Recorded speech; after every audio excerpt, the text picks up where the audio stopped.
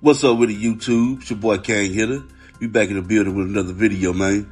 Hey, today on the menu, we have a woman by the name of Bianca Ellis, 32 years old, fatally stabbed a 3-year-old child and mother.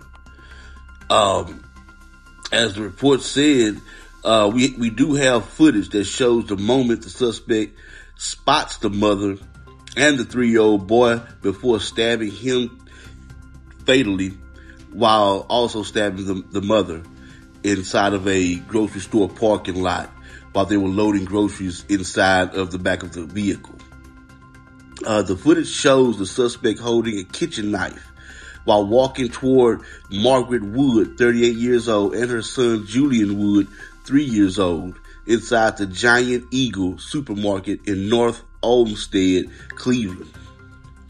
The suspect spotted the mother and child, then turned around and began following them. Less than 6 minutes later, Julian was bleeding to death on the parking lot asphalt as Margaret pled with paramedics, "Don't worry about me." I heard screaming. I looked back, and she says the woman was stabbing the lady and the child, is what a witness reported. Julian suffered fatal stab wounds to his back and to his cheek while sitting in the shopping trolley. So the child was sitting in the trolley, the little thing that you push the kids around the store in, while the mother was loading groceries, man. And this woman just came up and attacked. The mother sustained non-life-threatening injuries. Both were rushed to St. John's Medical Center. All I heard was just screaming, and the lady grabbed her towel from the bottom of the cart, and that's when it all fell over and collapsed, the witness said. Bianca Ellis, 32 years old, was arrested a short walk away, still holding the bloody kitchen knife. So she didn't even try to flee. She was just a stone's throw away. She had been previously arrested days earlier on a parole violation, but was released. She was charged with aggravated murder, and her bail was set at $1 million. As I said, we do have surveillance footage of the woman literally spotting the mother and child, following them out of the store into the parking lot. They don't show any graphic scenes of the actual attack. Some of the paramedic footage is blurred out, so it should be safe for YouTube. But like I said, man, let's get into this video. And remember, like, comment, subscribe, hit the notification bell. Let me know what you think down in the comments below. We're going to get into that video first, and then going to show when she was first arrested just days prior, and when she went to the police station just 30 minutes before she attacked the child and mother. Let's get into the video, man. Let's go. You may never understand why a woman stabbed a 3-year-old boy and his mom at Giant Eagle on Monday, but we do know the alleged attacker had been arrested in that same area 4 days before that. Police have released video of that arrest. Dan DeRose joining us now with that, and police have to really investigate all of this, Dan, as they try to get justice for this family. And people may ask at home, why are we continuing this story? It's because there are so many questions. Who is this person? How could it be done at random and with no association with the mom or that 3-year-old little boy? Who is Bianca Ellis? We know that the attack happens right here in North Olmsted in the Giant Eagle parking lot, but it's 4 days prior. So we're talking last Monday, that right here on this corner, it's actually this corner right here out front of the Walmart, that police have an interaction with Bianca Ellis. She is in a wheelchair. She can walk herself in her wheelchair. Someone has called 911 saying she looked like she may need some help. Officers find her on the sidewalk there, have an interaction with her. They get her ID. but it turns out she has a warrant for her arrest. Now, you're about to watch this interaction with police. You can judge for yourself. I've seen hundreds of arrests on tape, and this one seems to be fairly routine. Hello. Are you all right? Yeah, I'm going over here to the bus stop. You're okay though? Somebody called because they were concerned about you. Yeah, I kind of get lightheaded from my medicine. 5221, I'm out. Do you need assistance at all? Or you need an ambulance or anything? Are you feeling all right? No, I think the temperatures is getting to be just right. Okay. Okay, so first off, we can see here that the woman does suffer from some mental health issues. Obviously, she's on medication. So that's going to be the little caveat in this situation. So the woman does obviously have issues. So let's carry on with the video and see what happens. Do you have an ID on you just so I can tell them that you're all right? Thank you. Copy. All right, Bianca, you know you got warrants. Girl, I don't know. They're probably for here, yeah, so we got to check on those, all right? You got anything crazy on you? No guns, knives, drugs, bombs? Nothing like that? All right, I'm going to cuff you in the front, okay? That's fair? Go ahead, face me for a second. Right here. Thank you, ma'am. I don't want to pinch you. Man, I ain't even gonna say nothing about how she threw them hands out there. Y'all rewind it if you want to. Let's go. As you saw, she went willingly, didn't interact with police in any strange way. She was taken into custody. She was transported to where that warrant was out of. It was a probation violation warrant. She hadn't completed a class on a theft charge, and that's why she had a warrant out for arrest. It wasn't anything violent, but it is that interaction with police on Thursday, right here, that brings her back to the police department, which is right here on Monday. You're going to see that in new video just released today.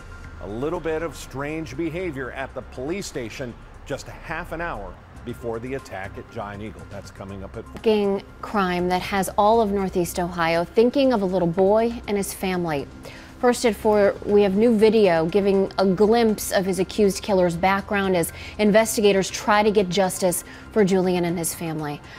Thanks for joining us. I'm Nicole Versansky. And I'm Brian Duffy. At 3, we showed you police picking up Bianca Ellis just days before the attack in the Giant Eagle parking lot. Now, new at 4, Dan DeRose back with when she returns to that police department now about 30 minutes before the attack.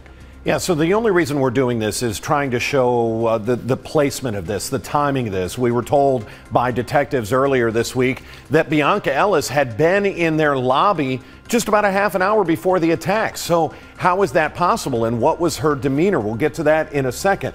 But I want to put in relationship for you where we're talking about. Here is the North Olmsted Police Department. You're going to see her around there, and then you're going to see the moment that she leaves there and she heads for the Volunteers of America. This is where Bianca, according to prosecutors, stole 2 knives and then went into the Giant Eagle, was in there for all of about 1 minute and 30 seconds when she came out following the mother and child. Take a look at the video, though.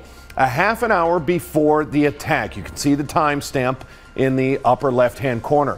She walks herself around with a wheelchair. She comes into the lobby. There is no audio here. This was given to us by the police station. She is telling police that when she was arrested last Thursday, they took some of her cash. They ask her for an ID. They look at her ID. They say, no, we don't have your cash. And she calmly leaves. She doesn't cause a scene. She's only in the police station for all of about 3 or 4 minutes. Now, as they said earlier, you saw her in the wheelchair, but as they said earlier, she really don't need the wheelchair. So you finna see her skip out the wheelchair like free as a bird and head over to the supermarket and, you know, get into the situation. Let's go. You can see her now leave with her wheelchair. And it's about here that she makes a decision. She ditches the wheelchair. You can see her hopping, skipping down the stairs at the police station. And it is from here that she walks herself across the street to the shopping complex. What happened between the end of that meeting with police that led her to make that trip across the street to Volunteers of America, we may never know. But the video that's inside the Giant Eagle that we have chosen not to show really just shows that she picked that mother and child at random and followed them into the parking lot. Nikki?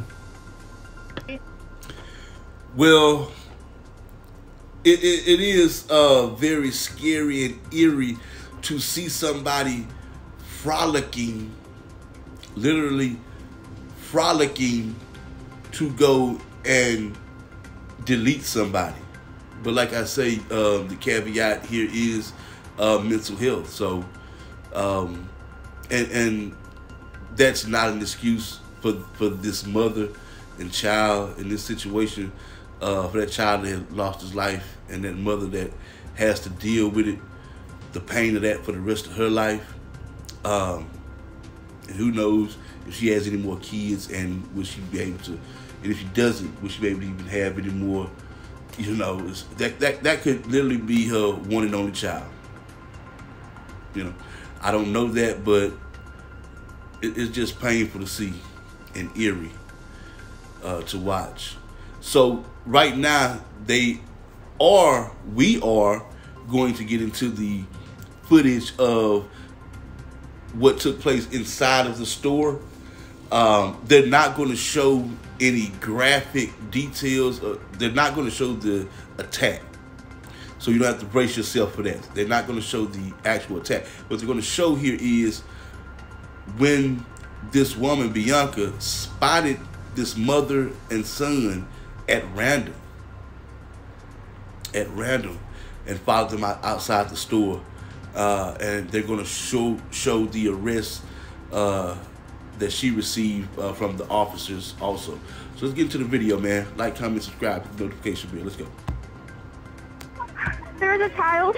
He's bleeding all over the place. We're at North Olmsted Giant Eagle. I don't know what happened to him. Okay, what exactly is going on? There's a kid. He's bleeding all over the place. We're at Giant Eagle. He's outside. We're in the parking lot right now. There's a child. Yeah, I gotta bring it back. Did you catch that? I gotta bring it back. We're gonna look at it one more time. Just said random, like she just saw him and it was like, today's the day. Today's the day, man. I'm telling you, hey, we live in a world right now where people like this that should be receiving more help, meaning they should be in someone's facility, maybe away from the public. That way the public is more safe and they're receiving the help that they need. But that's not happening right now on a large scale. So we as citizens, we do have to be more mindful of random things happening out of the blue. I mean, just take a look at some of the things that's happening in New York City right now. I'm definitely seeing that. You got to keep your head on the swivel out here. Let's go. Check it out. He's bleeding all over the place. We're at North Olmsted Giant Eagle. I don't know what happened to him. Okay, what exactly is going on? There's a kid. He's bleeding all over the place. We're at Giant Eagle. He's outside. We're in the parking lot right now. Okay, is the child conscious and breathing? Is he breathing? I don't know. But they're doing CPR on him. They're doing CPR? Yes, right now. Okay, hold on 1 second. North Olmsted units, be advised there's a child that is possibly injured. They're doing CPR on him now. Okay, I'm going to stay on the phone with you for a couple more minutes. I have officers en route. Okay, I'm going to get a couple more things from you, okay? Okay. I didn't see it. I just heard them yelling, and then we were on break in my car. I work at Giant Eagle right now. Okay. Okay. What's your last name and callback number? What? What's your last name and callback number? Okay. Okay, there's police here. You see the police? Yes, there's a police car right now. Okay, I'm going to go ahead and hang up. Okay. Thank you. Miss Ellis was inside the Volunteers of America store where she obtained a butcher knife or some type of kitchen knife. Unknown at this point if she paid for that knife or if she stole it, but then she was then seen exiting Volunteers of America, walked over to Giant Eagle where she was on their cameras, spotted Mrs. Wood and her son, and then proceeded to follow them out to the parking lot. And somewhere near their vehicle, Miss Ellis then attacked the two of them. The young child suffered 2 stab wounds, one to the face and one to the back, and then she suffered one to her shoulder area. The female was located, still carrying the knife that she used during this incident, near the Dover Center exit from Giant Eagle. She was taken into custody. She provided no resistance to us, and she was immediately transported to the North Olmsted City Jail. The officers on scene also tended to the 2 victims. It was 3-year-old male, and then his mother, 38, both of North Olmsted. Our officers did an amazing job doing life support, life-saving measures on both the child and the adult. Unfortunately, though, as we know, the young child did pass away yesterday. Yeah, but like I said, man, it's a tragic situation. Like I said, the caveat to this situation has got to be mental health, even though that's not going to be a good enough excuse for this mother and her child that lost his life. But like I say, with the mental health crisis being what it is right now, and that industry being pushed to the brinks of not having enough workers, not having enough funding, being overloaded. And believe me, I know personally because I have someone that I take care of that needs some of those services. And it can get kind of scarce out here and hard to get. We're dealing with the migrant situation happening in New York City and all over, which I'm taking a look at that also. So we definitely have to keep our head on the swivel out here. But like I say, tragic situation. But y'all let me know what you think down in the comments below. Remember, like, comment, subscribe, hit the notification bell. It's your boy King Hitter. Building my kingdom one brick at a time. I don't know what you're doing. I'm out.